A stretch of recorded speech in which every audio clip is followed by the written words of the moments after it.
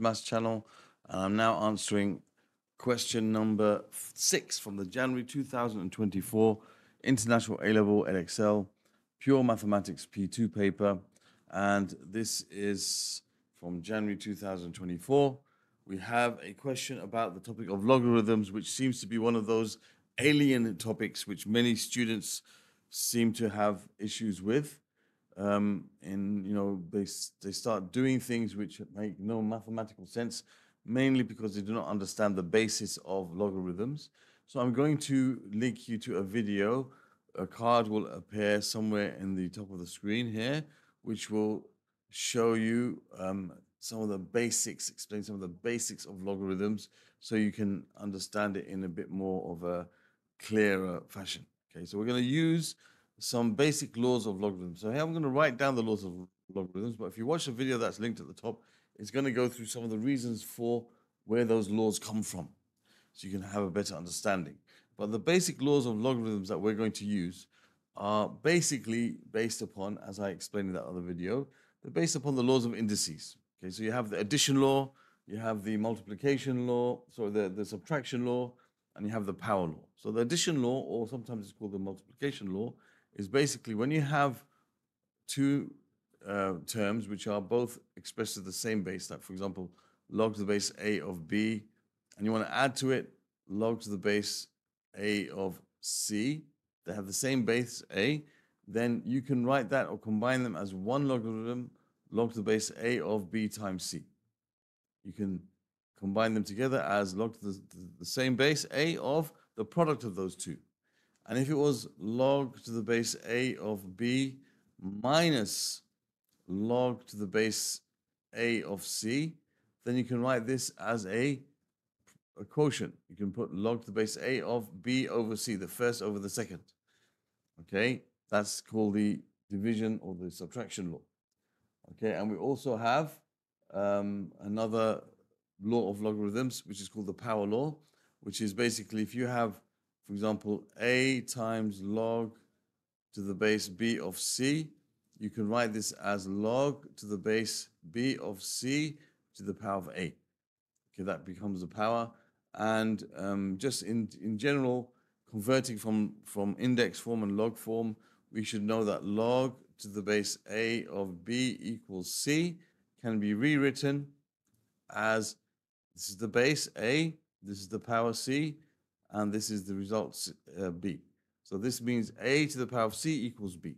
This is the base, this is the power, this is the result. So you can rewrite things in log form, you can change things from log form to index form and vice versa using this understanding. Okay, so these are the basic laws of logarithms that we're going to be using to solve this problem. So for 6, part 8 says, given that 2 log to the base 4 of x plus 3 plus log to the base 4 of x equals log to the base 4 of 4x plus 2 plus a half, show that we end up with this expression. So what we have to do is basically convert this from log form into index form. Before we can do that, let's just try to simplify.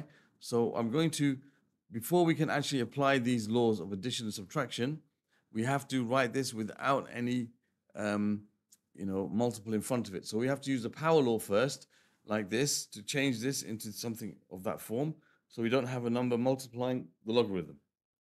So this will be log to the base 4 of x plus 3 squared, using the power law, plus log to the base 4 of x equals log to the base 4 of 4x plus 2 plus a half. So now what I'm going to do on this side of the equation, I'm going to combine these together using the multiplication law, or some can call it addition law if you want. So these two are going to be combined together with a multiplication. So x times x plus 3, okay, squared. Right? So that's that part done. And that's equal to log to the base 4 of 4x plus 2. Now what I like to do next, some people might do something slightly different, but what I'm going to do is I'm going to subtract this from both sides. So here I've got already log to the base 4 of x times x plus 3 squared. Okay, then I have minus log to the same base 4 of 4x plus 2. That's equal to a half. Now, what I'm going to do is I'm going to combine these together using the subtraction law.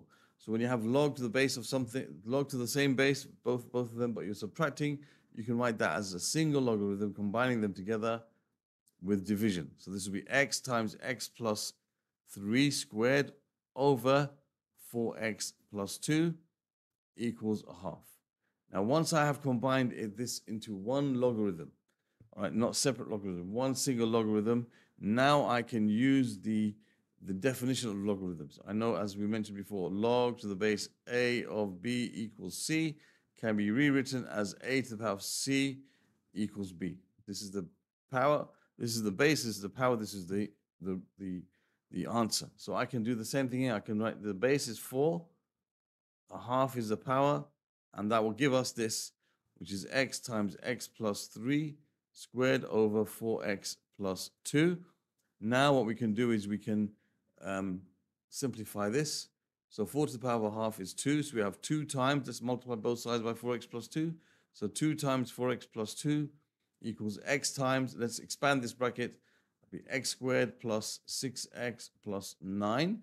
So when it says show that, you have to go through your steps very carefully. So now expanding the brackets on both sides, here we're going to have 8x plus 4 equals x cubed plus 6x squared plus 9x. Okay, and now we want to rewrite it like this. Okay, so let's just keep 0 on this side. You have x cubed. We've got plus 6x squared. We've got 9x minus 8x, which is plus x. And we're going to have minus 4. Subtract 4 from both sides. Is that what we had to show? Exactly what I had to show. X cubed plus 6x squared plus x minus 4 equals 0. So you just write it there for x cubed plus 6x squared plus x minus 4 equals 0. That's exactly what we had to show by using the laws of logarithms to rewrite this. So there's 6 part A finished. Now we're going to go on to 6 part B.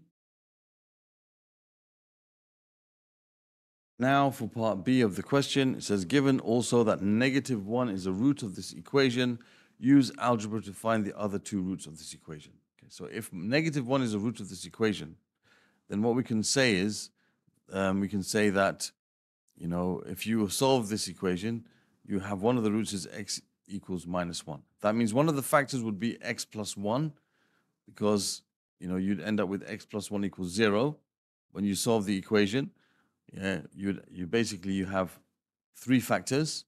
One of them would be minus 1, so x plus 1 equals 0. So that means x plus 1 would be a factor.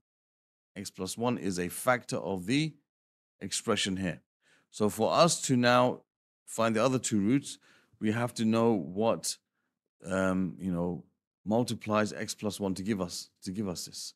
So we can use algebraic long division. Okay, we can do x plus 1 into x cubed plus 6x squared plus x minus 4. So x into x cubed goes x squared times x plus 1 is x cubed plus x squared. Subtract these 2 lines. That gives you 5x squared. Bring the next term down plus x. X into 5x squared gives you plus 5x.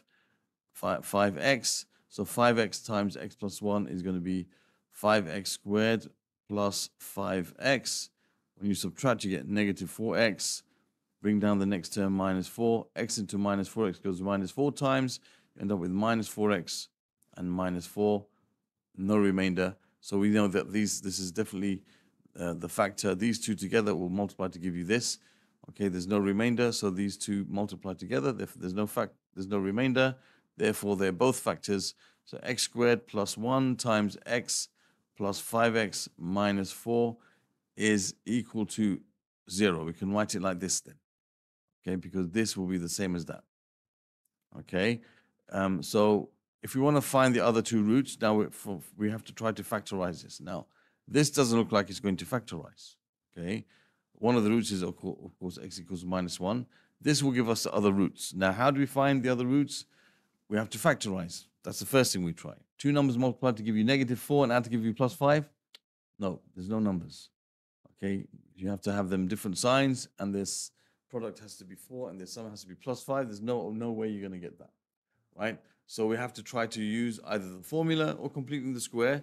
What I'm going to do is I'm going to use completing the square. So I have x squared plus 5x minus 4 equals 0. So we have x squared plus 5x equals 4. We can use the formula, that's fine as well. But I'm going to use completing the square just to practice it. So x plus 5 over 2 squared minus 25 over 4 equals 4. Right? So then I'm going to add 25 over 4 to both sides. So x plus 5 over 2 squared equals, that's 16 over 4 plus 25 over 4. So x plus 5 over 2 squared equals 16 plus 25, that's going to be 25, 35, 41. So 41 over 4. That means if I take the square root of both sides, x plus 5 over 2 is going to be plus or minus the square root of 41 over 2. Because the 4 becomes 2 when you square root it. So we have x equals minus 5 plus or minus the square root of 41 all over 2. So now we have the other roots. Those are the other two roots. So we found the other two roots. So we have x equals minus 1, x equals minus 5 plus root 41 all over 2. And you have x equals minus 5 minus root 41 over 2. Okay. And then it says, hence solve the equation, okay, that we had in the beginning. So basically, the x values we found are possible solutions to this. However, we must realize that what's inside the logarithm sign can never be negative. Okay, so if I replace minus 1 in here, this is going to be negative. It can't be 0 or negative. It has to be greater than. We know that in this case, x must be greater than 0. It must be greater than 0. It can't be less than or equal to 0. It must be greater than 0. So in this case, well, not x, what's inside the log sign? Okay, what's inside the logarithm must be greater than 0. So in this case, x plus 3 must be greater than 0. And x must be greater than 0. And 4x plus 2, in all these cases, they have to be greater than 0 because otherwise they will have a negative or a 0 in here. Okay, so when x is minus 1, this is fine. This is not fine.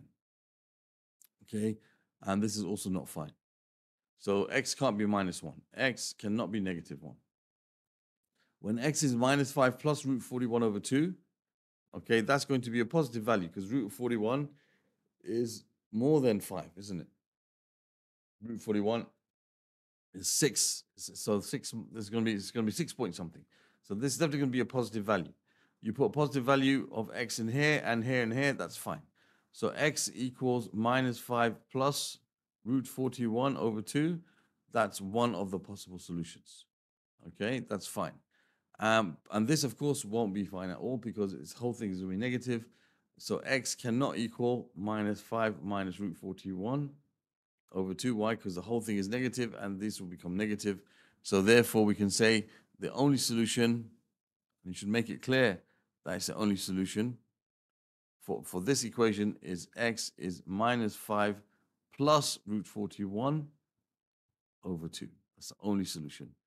Okay, the other two we cannot take because we can't have a negative term inside the log function. All right, so that concludes question number 6 from the January 2024 paper. Other questions from this particular paper can be found in the playlist that will appear over here. Other questions dealing with logarithms from P2 of Edexcel can be found in the playlist over here. You can subscribe to my channel when you click on this link. And I'll also link you here to a video which tells you about the basics of logarithms and where some of the laws come from. Thank you for watching and see you soon.